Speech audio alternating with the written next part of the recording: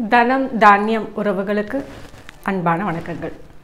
இன்னைக்கு நம்ம சேனல் மருத்துவ குறிப்பு பகுதியில் சர்க்கரை வியாதிக்கு தினமும் சாப்பிடக்கூடிய ஒரு பொடி அதை தான் நம்ம பார்க்க போகிறோம். அதாவது இன்னைக்கு காலகட்டத்தில் 10 வயசு குழந்தையிலேருந்து சர்க்கரை வியாதி அப்படின்ற பிரச்சனை தொடங்குது. இது பிறந்த குழந்தைக்கே கூட வருதுன்னு கூட சொல்லலாம். இதுக்கு காரணம் நம்மளுடைய உணவு மாற்றங்கள் தான். உணவு முறையில் ஏகப்பட்ட மாற்றங்கள். எனிவே சுகர் வந்தாச்சு, ரத்த சர்க்கரைக்கு நம்ம ஆளாயிட்டோம். இனிமேல் அதை எப்படி நம்ம கட்டுப்பாட்டில் வைக்கணும் அப்படின்றது தான் நம்மளுடைய குறிக்கோள். அதுக்கு நம்மளுடைய உணவு முறைகள், சத்தான உணவு முறைகள், நார்சத்துக்கள் நிறைந்த உணவுகள், பழங்கள், பழச்சாறுகள், அதாவது ஃப்ரெஷ் ஜூஸ் அப்படின்னு சொல்லக்கூடிய பழச்சாறுகள், தானியங்கள், பழங்காலத்தில் கடைபிடிக்கப்பட்ட ராகி, கம்பு, கொள்ளு, இந்த மாதிரியான உணவு முறைகள் நாம் ஆரம்பத்திலேயே வாரத்துக்கு 2 நாள் 3 நாள் நம்ம பின்பற்றி இருந்தால் கண்டிப்பாக இந்த சர்க்கரை வியாதியிலேருந்து நாம் காப்பாற்றப்பட்டிருப்போம். ஆனால் அது முடியல.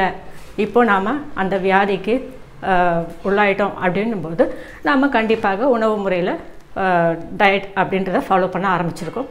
ஒரு சிலர் அதுக்கான மருத்துவ முறைகளை மேற்கொண்டு இருப்பீங்க. அந்த டேப்லெட்ஸ் எல்லாமும் நீங்கள் ஃபாலோ பண்ணும்போது இந்த நான் சொல்லக்கூடிய இந்த ஒரு பொடியையும் நீங்கள் காலை உணவுக்கு முன்னாடி நீங்கள் இதை சாப்பிட்டுட்டு வந்தீங்கன்னா கண்டிப்பாக உங்களுடைய இரத்த சர்க்கரை அளவு கட்டுப்பாட்டில் இருக்கும் அப்படின்னு உறுதியாக சொல்லலாம்.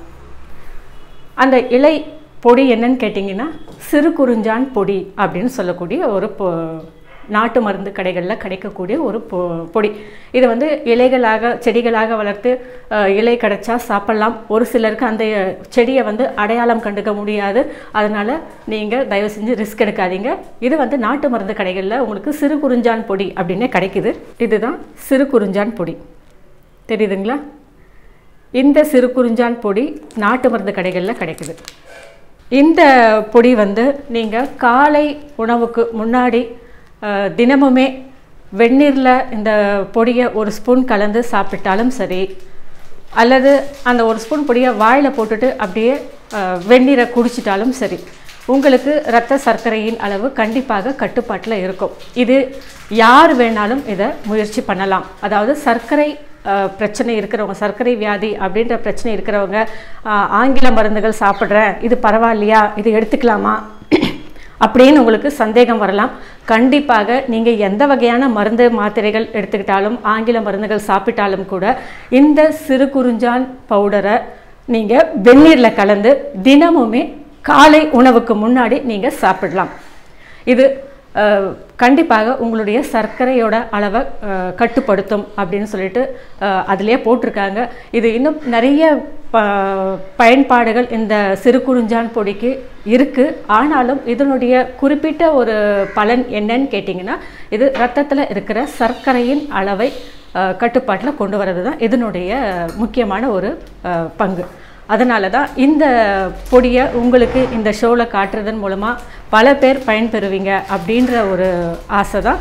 அதனால் கண்டிப்பாக குழந்தையிலேருந்து, அதாவது 10 வயசுக்கு மேலே இருக்கிறவங்க யாராக இருந்தாலும், உங்களுடைய அன்றாட மாத்திரை மருந்துகளுக்கு சாப்பிட்றவங்களா இருந்தாலும் கூட இந்த பொடியை தினமும் காலையில் வெந்நீரில் கலந்து சாப்பிடுங்க. அல்லது வெறும் வாயில் போட்டுட்டு தண்ணியை குடிக்கலாம். இது ஒரு சின்ன ஸ்பூன் தான். இந்த அளவு இருந்தால் கூட போதும். அந்த பொடி எப்படி இருக்குன்னு பாருங்கள், தெரியுதுங்களா? இதுதான். இது கண்டிப்பாக ட்ரை பண்ணி பாருங்கள். இதனால் எந்த ஒரு பக்க விளைவுகளும் இதுக்கு இருக்காது.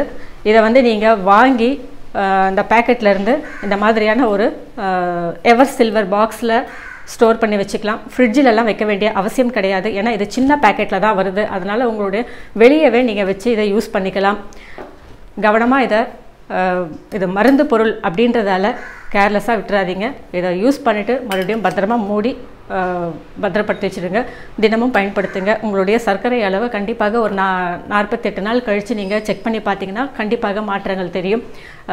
இப்போ மறுபடியும் சொல்கிறேன், யார் வேணாலும் இதை பயன்படுத்தலாம். 10 வயசுக்கு மேலே உங்களுடைய அன்றாட மாத்திரை மருந்துகள் இருந்தாலும் கூட இதை நீங்கள் முதல் உணவாக காலையில் சாப்பிட்ருங்க. சரிங்களா? இந்த பகுதி உங்களுக்கு ரொம்பவே பயனுள்ளதாக இருக்கும்னு நம்புகிறேன். இந்த சேனலை சப்ஸ்கிரைப் பண்ணுங்கள், ஷேர் பண்ணுங்கள், லைக் பண்ணுங்கள். தவறாமல் உங்களுடைய கருத்துக்கள், சந்தேகங்கள் எதுவாக இருந்தாலும் எங்களுக்கு தெரியப்படுத்துங்க. மீண்டும் வேற ஒரு புதிய பதிவுடன் சந்திக்கும் வரை வணக்கம்.